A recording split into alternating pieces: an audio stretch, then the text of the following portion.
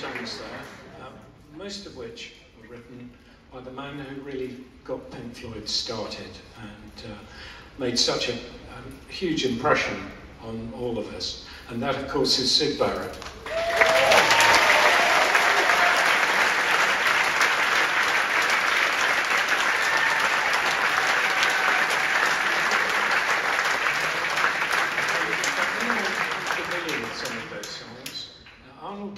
Was the first sort of Pink Floyd single that was intended to take us up the charts. It all went wrong when the BBC decided that the lyrics were unsuitable for young people. We decided you were old enough to hear it now. And consequently it was banned.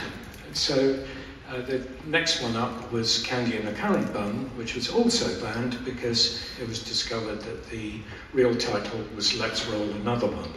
Which was a bad influence as well. And then finally, Vegetable Man, which is a curious little portrait of Syd.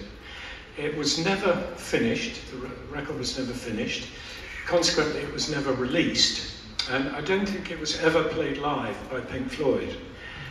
In fact, I don't think anyone else played it. I don't think the Australian Pink Floyd played it, and I don't think the Norwegian Pink Floyd played it.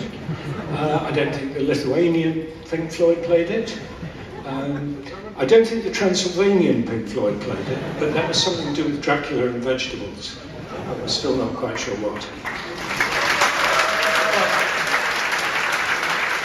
The significant thing is that this is the band that does play it live.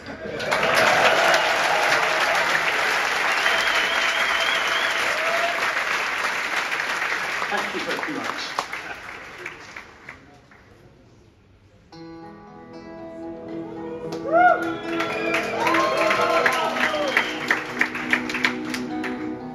If I were a swan, I'd be gone.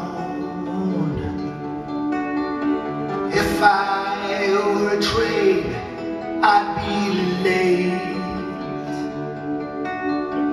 If I were a good man, I'd talk with you more often than I do.